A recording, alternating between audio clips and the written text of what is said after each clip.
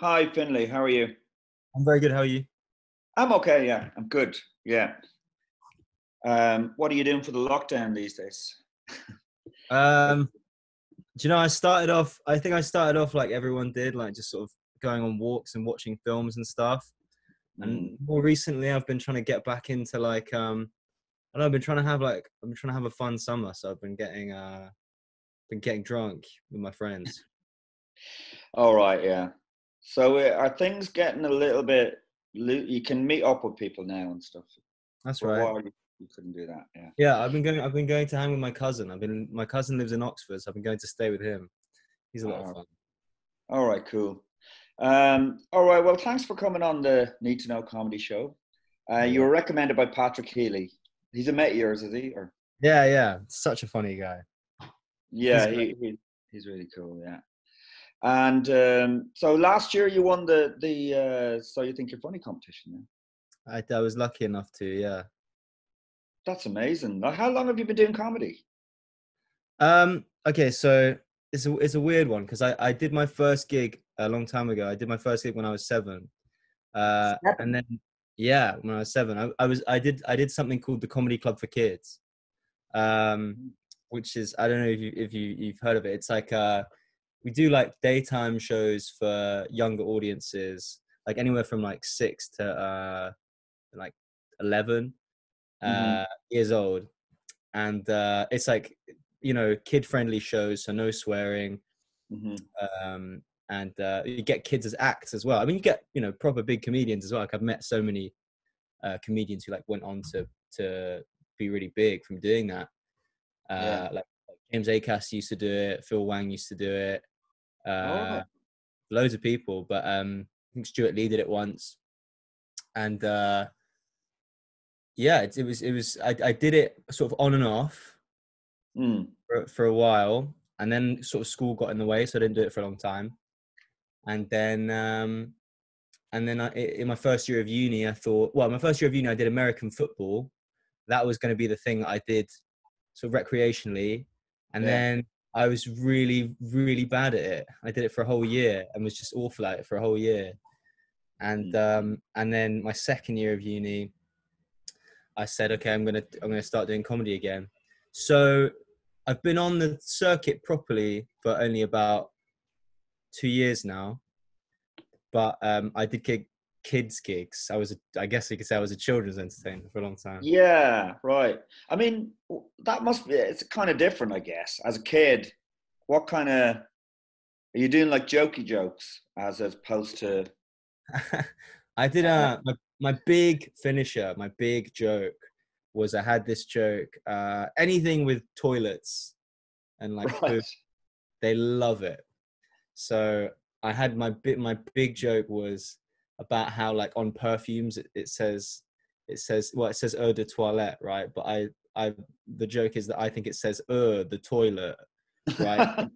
And the joke was literally just me saying it over and over again. And the punchline was like, "Oh, I'm going to bring out like a lotion line called Yuck the Fart," and it always killed. I wish I could do it at adult gigs, but that was, oh my god. Back in the day, I used to murder rooms with that. And the audience are like kids as well, is it? Yeah. Yeah, yeah, Yeah. kids Yeah. and the parents. That's amazing. So, did you actually do loads of gigs when you were around 7 or 7 and 8? And I would do like no, I would do like a gig a year or something, and then oh, I do like I go up for Edinburgh, do a couple shows in Edinburgh. yeah. Didn't really do comedy properly because for So You Think You're Funny, you're only supposed to be going for 1 year. But I Mm. sort of when they asked me about Comedy Club for Kids, I was like, well, I didn't really. I was like, it wasn't like being a comedian really. No, come on. You're It was 7. It's not like you're driving around the country right. uh, Yeah, with yeah, with 4 other 7-year-olds, and yeah, yeah, exactly. it's a different thing altogether. But I didn't know about this. So, do you do those gigs now as well for kids? So it's adults and then a couple of kids as well. Yeah, yeah. I'm the one kind of alumnus that still does them. So I've been, yeah. if you count those years, I've been doing comedy for uh Longer 14, than me, probably. 14 years, yeah. If you don't count them. Right. Yeah. Cool. And so you got back then, and but in school, were you doing drama and that kind of stuff, like performing in another way? Yeah, I was. I loved acting when I was at school. I think I always wanted to be an actor, and then Mm. then I started writing plays. I wanted to be a writer, because I'd write plays at school, and Oh, they would always like take the piss out of the school. So I did one. I did I did a play called Barry Potter and the EPQ of Fire, and it was like a Harry Potter parody. But we had to do this thing at school called the EPQ, which was like the most ridiculous. It's this qualification where you write like an essay about something. yeah. And so I wrote like a Harry Potter parody that featured like all the teachers in my school, and like the guy that worked in like the where the gyms were, Mm. and I did another play about like a group of nerds trying to a group of math students who are trying to get with a load of girls that don't do maths. They do like English. They do like more humanities subjects. I did a lot of stupid stuff at school. Sounds good. I presume you were acting in these plays as well. Then Yeah. Yeah, you, yeah, you yeah. were the main character, I guess. Yeah. Because I've seen that you were. Are you into anime as well? Oh no, I'm not into anime. No. How come? Oh, How I come? just you just did a reference to Howl's Moving Castle on one of your tweets there. I thought you were. Oh no, yeah. I got hammered and watched Howl's Moving Castle with my cousin the other night, and we were like, I cried my eyes out. I was like, this is the best film I've ever seen. I watched it when I was a kid. I love that film, man. It's such a good film. It's a great soundtrack. It's just so beautiful, right? It's such a visually stunning film. It's Uh, amazing. I love it. I seen it about 3 times, I think, but I went to see it at 2 years ago at the Edinburgh Festival. One of the cinemas were doing a season of Studio Ghibli films, so I went to see it again with my daughter. She was 18 at the time, I think. So I just love it. It's amazing, amazing it's, film. it's such a feel-good film. It must have been good to watch it on a proper cinema screen as well. Yeah, and we went to see Spirited Away as well. Have you seen that one?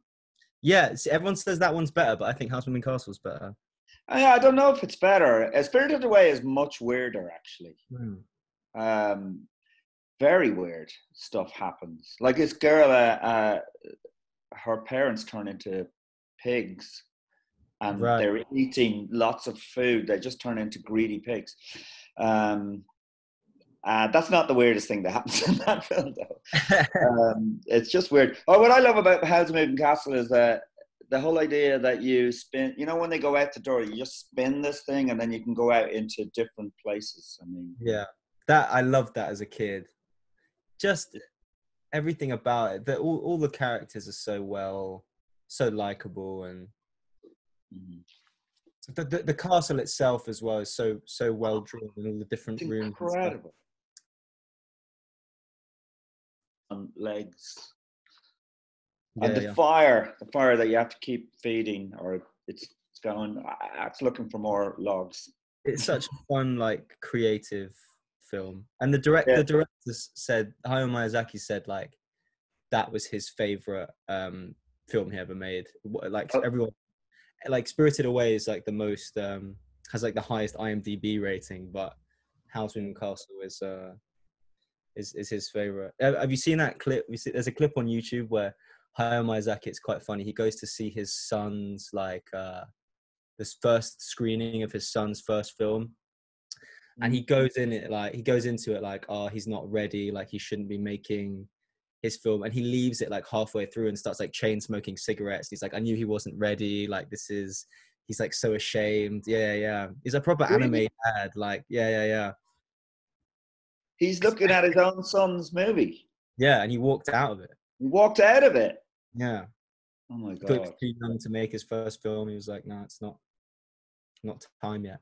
Oh my God. Jeez, I must have a look for that. Yeah, that's pretty harsh. To put that up online as well, that's pretty harsh for the son. Yeah. Yeah. It's really brutal. So then you started anyway. So you started doing at uni. What were you studying in uni? Right. So I applied. Okay. So one of my jokes is about how I applied for politics, but Yeah, I've seen that, yeah. my the degree I ended up doing is actually French and Chinese. Oh, It's a long story. I basically got. I had to do an exam to get into uni. I go to UCL in London, yeah. and I kind of messed it up a bit. But they were like, "Oh, you can go on this other course," and I didn't get the grades for that. So they were like, "Oh, you can go on this other course and you can do languages." So I ended up doing French and Chinese. Okay. Can you speak Chinese then? I can speak French. I can write. I can write Chinese and read it to Mm. like an a pretty base level. I'm not amazing, Mm, but mm, mm. you know, as they say in Chinese, they say man man da lai, means like slowly come. Ah, okay. Mandalay. Yeah, because I was talking to actually I was talking to Patrick Healy about he can speak a bit of French, right? His mother lives in Geneva, in Switzerland, so I was asking him about doing a bit of comedy in French. He reckons he's not funny in French, actually. I did, uh, I did my year abroad in France last year, and I did some comedy in French. I think he'd be great at it. I think he's done a French gig before. all right, yeah. Well, what he said was is that he finds things funny in French, but he's not funny in French. So basically, he said he's a better audience member in French. Interesting. But yeah, I don't know. But he also said that apparently there's a big Chinese comedy scene. So it's a big audience. So maybe just keep learning the Chinese. Yeah. What's his name? Des Bishop went out there. Yeah, I was telling him about Des Bishop. You know Des, do you? I've never met him, but I'm a big fan. Right. Yeah, he went out there for a whole year, learned Chinese, and he even went on a dating show. You know that one where there's like loads of girls standing, or one guy No comes out. way. He went on Chinese Take Me Out. Yeah, Chinese Take Me Out. Yeah. That's a crazy show. That's such a funny. It's amazing what they say on there, like how just blunt they are. Like there was an American guy who went on there, and he was like in the video where he talks about himself. He was like showing off his passport. He was like, "If you get with me, think about all the possibilities with this passport." They loved him. Right. Yeah. So yeah, he went on that. I think he went on a date. Yeah, I think he probably went on a date. I can't remember. But That's so I believe Chinese comedy is very blue. Like they love sexual stuff, really. but probably steer clear of criticizing the government. It's all vetted. I think every set you do that's broadcast on TV is vetted by the government beforehand. Oh That's yeah, like, yeah. And they're doing that now for like I've been over there. I was over there years ago to do expat gigs. And at that time, you just was fine. You just went and did the gig. But now they want to see your whole set written down. Xi Jinping.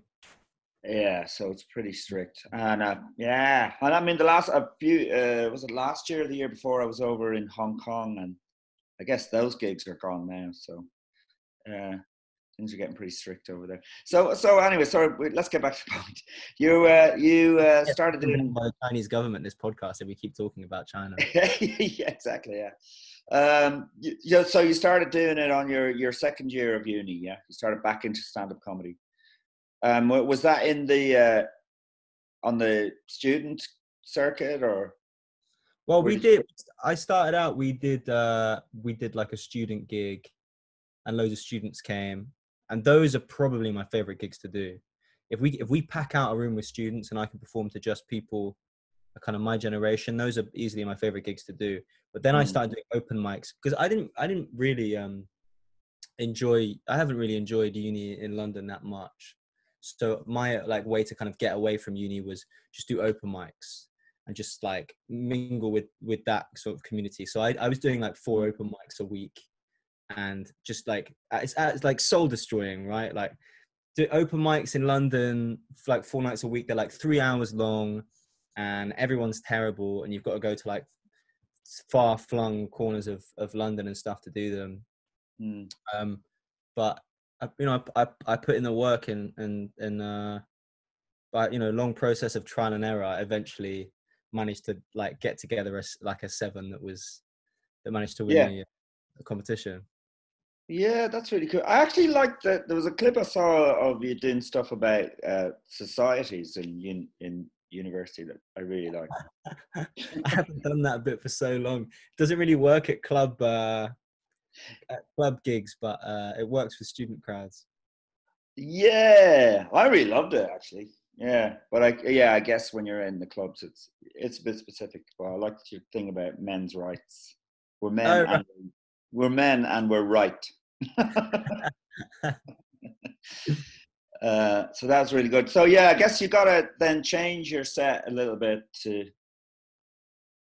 I understand what you mean, because when every comedian starts off kind of playing to their own peers or their own like set of people who get what they're talking about, and then you gotta leave that and you Definitely. realize, oh shit, nobody gets what I'm talking about because it's so specific, you know.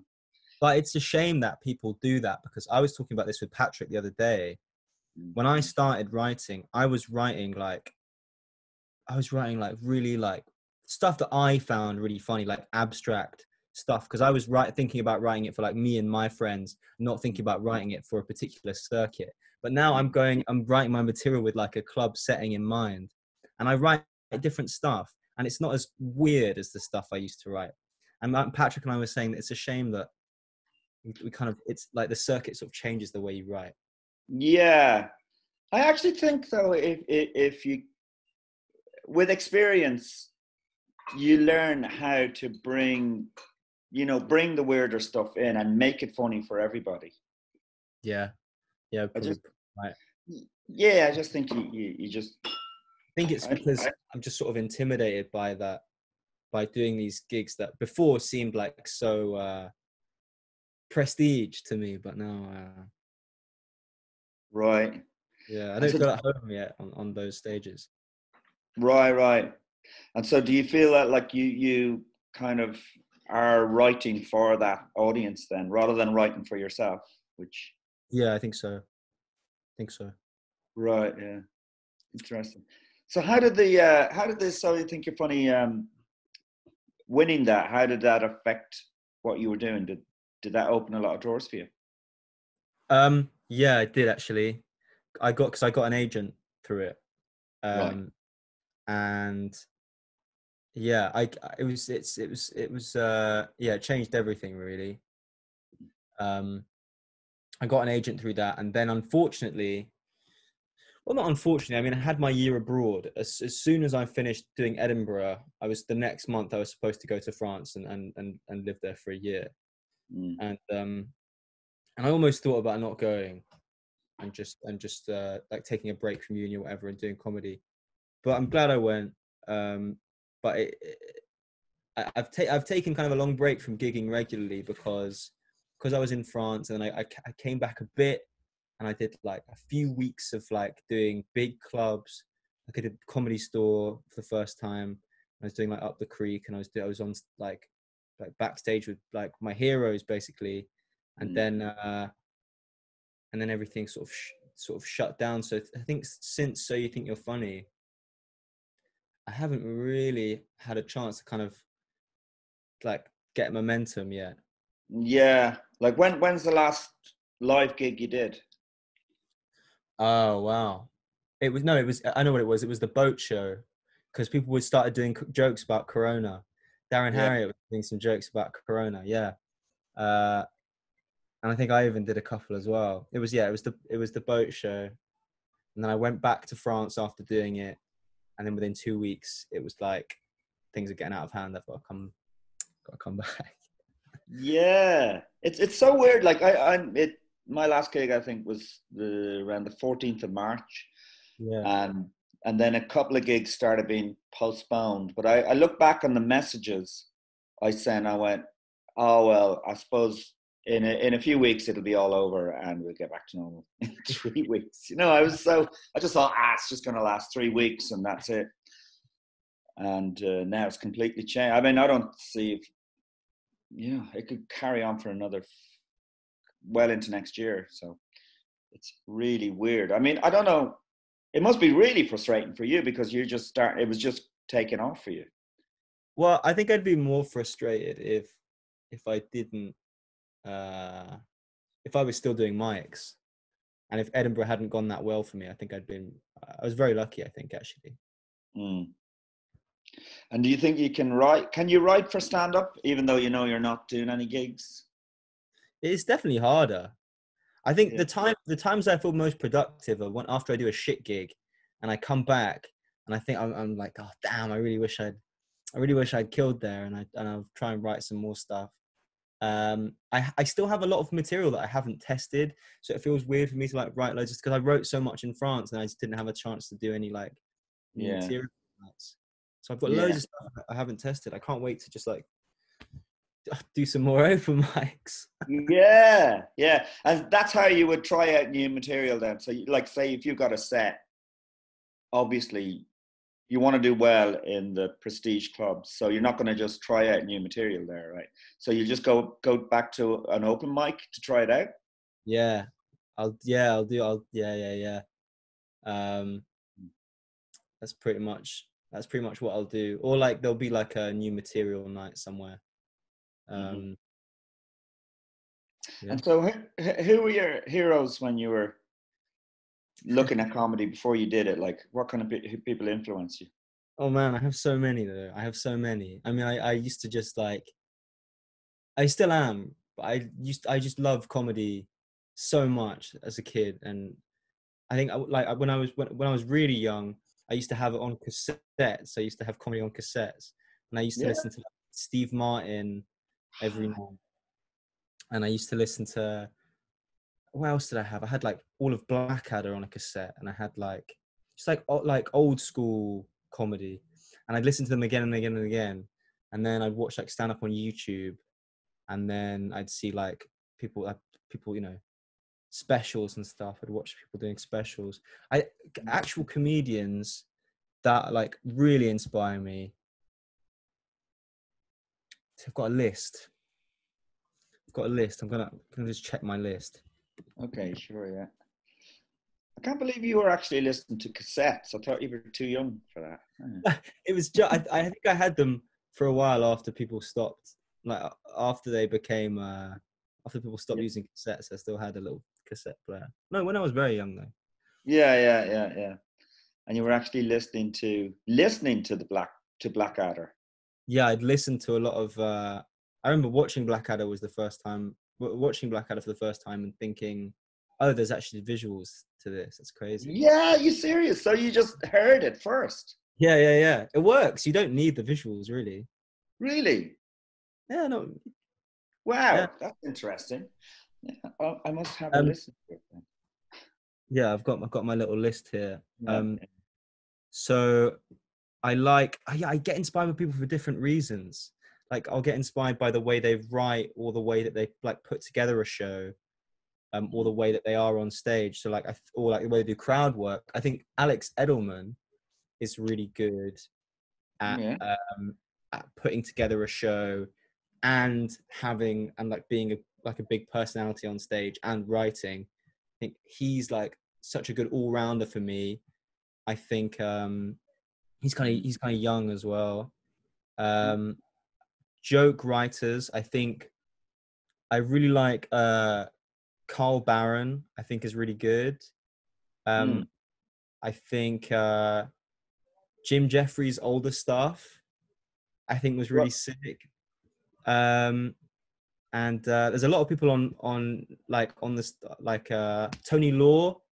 Tony Law, yeah, I gigged with him years ago, and yeah, he's incredible. I mean, he's just doing such weird stuff, and I know he struggled a bit at the beginning, like probably similar to what you're saying there. He when he started doing the Jongleur circuit, he going, they're not going for my weird stuff, and but he persevered, you know. Like the bit where he puts, I feel like every gig I've seen him do, he puts the microphone inside his mouth, and then he pretends he's a foghorn, and he pulls the foghorn, and he goes, it's so funny. Yeah, right, yeah. I wonder if he'll still be putting his mouth around a microphone like post-COVID. You'll have to bring your own microphone now if you're going to do that, probably. But yeah, so they're the people who influence you, and is that? Do you look? So you look at structure or how people deliver. I mean, interesting because you like Steve Martin is so physical as well. It's a completely different. I love Steve Martin, absolutely love him, amazing when he started out. But I remember him struggling with the idea, or he says in his book, I think, the idea that I can make my friends laugh, but I wish I could get an audience to laugh like I can get my friends to laugh, and. He did do that. He strove to do that though, but it's a struggle that everybody has. I think you're just trying to go, why can't I get you want the audience to be like your mates, and that everything. It's so funny. I get the opposite thing. I think, I can get an audience to laugh. Why can't I get my friends to laugh? Oh, really? Yeah. Oh God! And do you find that seeing some of your heroes or working with them closely, like live, that you learn from watching them in person as well, or do you learn more? For sure.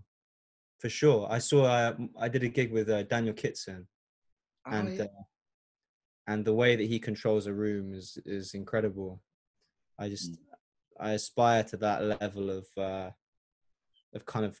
Like like he just looks so comfortable, and I saw him up the creek, which is a huge kind of, you're almost surrounded. It was just the back wall, right? And just the way it was really like he was conducting an orchestra. The way that he controlled the room was amazing. Yeah, he's absolutely amazing, incredible. I mean, he's so good. He just makes it look easy. It's almost dangerous watching him. You think, it's easy. and then you go on and try the same thing, and it's fuck. I know it's not that easy. Yeah. So like go on. Sorry. No, go ahead. Sorry. I was just gonna say every time I see a comedian do something, and I think, I don't know if I could do that. I always try and understand. I'm like, what's the brain process that they used to get to that joke? How did they do that? I think I watch comedy quite analytically since I started doing it. And do you record your own shows and listen back? Every time, yeah. Really? Wow. Yeah, every time I do it, well, not every time, but most times, I'll cut the weakest laugh. And then next time I do it, I'll put in a new joke, see if it gets a bigger one. Oh, all right. Nice one. But listen, thanks for coming on. And every guest we've had on here, I've asked to recommend an act that maybe people don't know, that inspires you or that you think is amazing. So I wanted to recommend Mamoun Elagab. I think somebody else has actually recommended him. I wouldn't be surprised. Yeah, he's a good friend of mine. He does jokes about kind of what it's like to talk to like woke white people as a black guy, and he's very much my generation, and he's gonna be big. Yeah, I actually think I'm set up to talk to him. So I'm pretty sure maybe Charlie. Do you know Charlie George? Yeah. She was in my So You Think You're Funny final. Oh, was she? Yeah.